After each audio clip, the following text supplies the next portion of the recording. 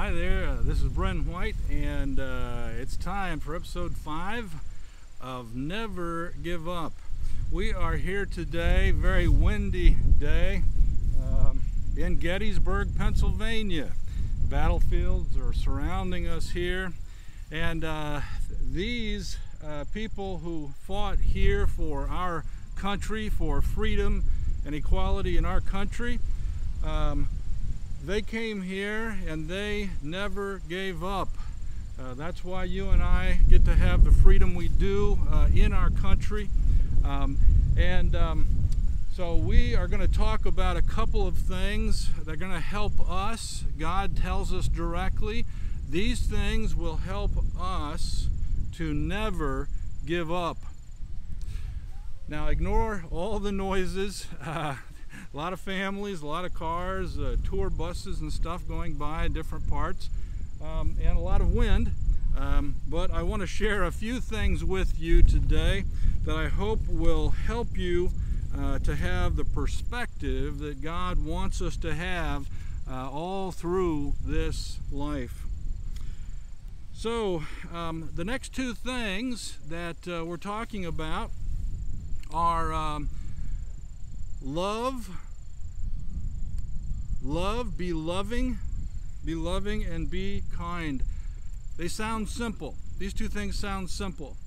But in fact, what we find out is these may be the two most important things when we look at who God is, His character. When we look at who Jesus Christ is, we see this. We see that He is loving and He is kind. And you and I need that example in our lives. We need that modeling every single day, because in this world there is not enough love, not enough kindness. And so you and I need to be focused on this, and it will help us to never give up. The Apostle Paul in Colossians 1:18 says something about the love for others that the Holy Spirit has given you. This is very interesting, because this is part of what the Apostle Paul explains to the Galatians in chapter 5 of his letter, where this is what the Holy Spirit of God produces. He's trying to reproduce the character of God in you and me. And so this is Romans 5:5. God is pouring out His love into our hearts through the Holy Spirit. This is what God does, because it's who God is.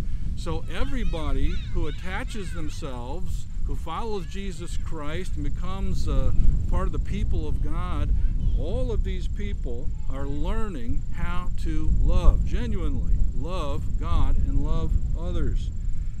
This is crucial. This is crucial.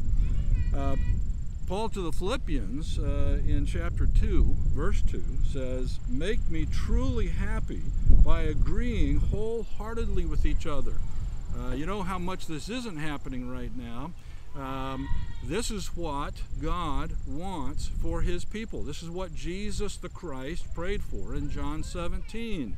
A unity, a love, a oneness coming from God's own character that would actually help us to glorify God, to reflect the love of God to the entire world and be a light to the entire world. He goes on, he says, agreeing wholeheartedly with each other, loving one another, that's how it happens, and working together with one mind and purpose. This is something that we need to move toward and be about in order to never give up. It changes our attitude, our perspective completely on what is going on and what we need to do, what we're accountable for. There are other passages talking about this. God Himself has taught us to love one another. 1 Thessalonians 4:9. 1 Thessalonians 1:3 says, as we pray, we think of your faithful work, loving deeds, and the enduring hope you have, we have in our Lord Jesus Christ. This is, we have it because of Jesus. This love comes to us through Jesus. He only came to find you and me in this dark world because of this awesome love, this genuine caring.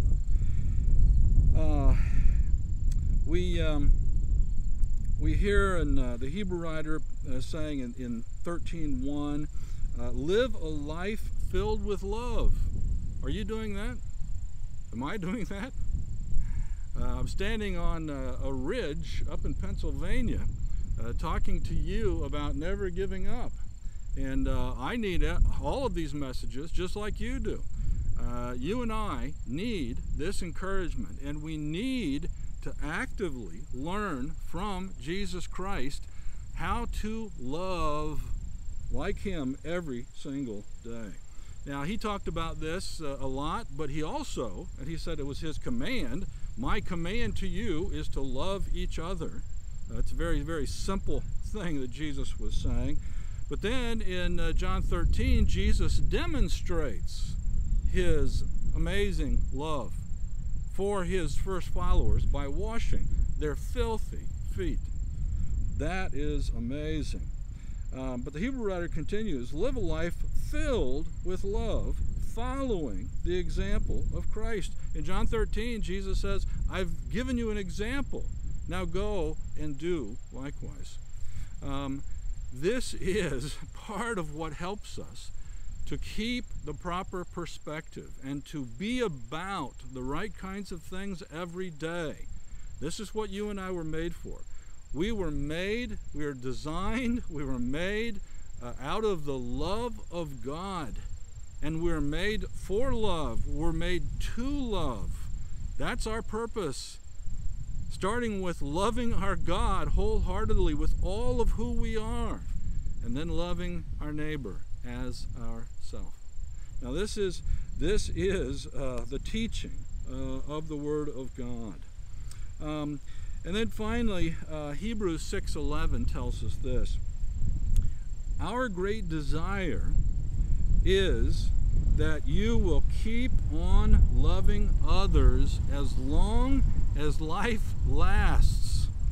As long as your life lasts, you need to love the people around you.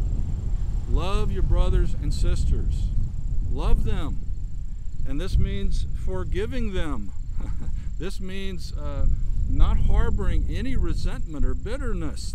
This is how love happens. God sent his Son in order to reconcile us so that there could be peace. But it's through the love being poured out in his Son. So this is what all of that is about. It's so that you and I can forgive others. We can love others. We can care genuinely for others because God has shown us. He's shown us. And this comes up multiple times. Forgive each other as I have forgiven you. Love each other as I have loved you. Very, very clear teaching from Jesus and the apostles. And then the second thing is be kind. Being kind. Above all else, clothe yourselves with love, which binds us all together in perfect harmony. Colossians 3:14. We should help others do what is right and build them up in the Lord.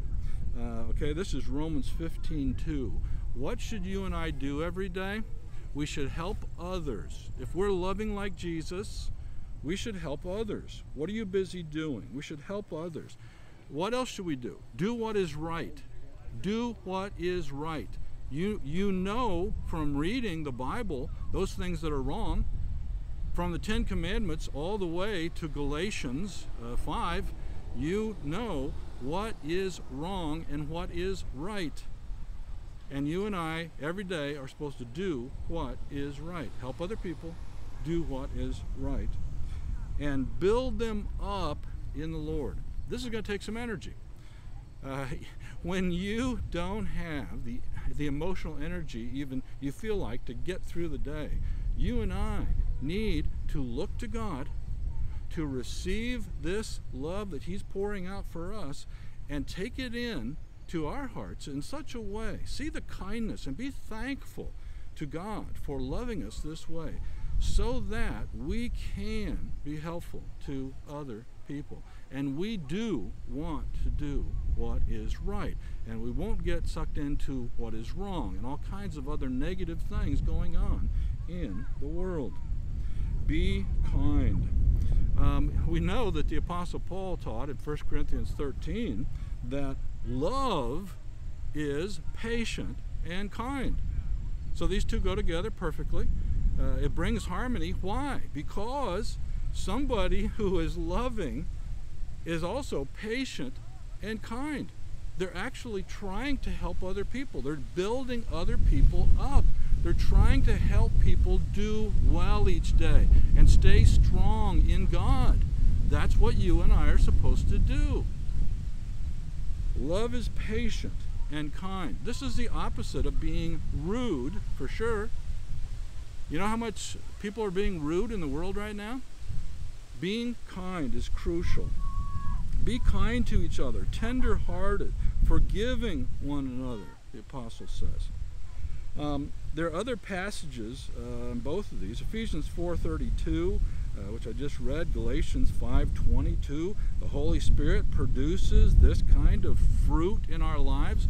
If you've been baptized into Jesus Christ, immersed, buried with Him in water to receive your forgiveness of sins and to receive the gift of the Holy Spirit of God, if you have done that, you have the Holy Spirit residing in you, and He produces these things, this kind of fruit in your living every day. Love, agape, love, pure, genuine, caring, joy, peace, patience, and kindness. Kindness. What does the Holy Spirit of God bring? Kindness, because God can be both stern and kind.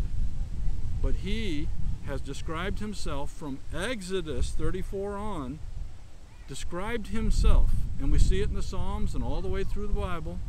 He has described Himself as the God of love, the God of compassion, the God of mercy, the God who has unfailing love. You want to get through anything and everything? You depend on the God who brings to you each morning His unfailing love. That's the way it works. You know the psalm. This is the way it works. A servant of the Lord must not quarrel, but must be kind to everyone. Oh, man. Yeah, absolutely. That's what it says. That's what it says. 2 Timothy 2:24. A servant of the Lord must not quarrel. You know, there's a little bit of quarreling going on today. People are upset about different things. Be kind. You must be kind to each other, to everyone, able to teach with patience, with difficult people, difficult situations. This is how love helps us. The love of God anchors us and helps us to be patient and kind. So being loving, being kind are really vital to you and I having the right perspective every day as we're walking through this life, pelted with all kinds of things, all kinds of nonsense. The world is filled with lies.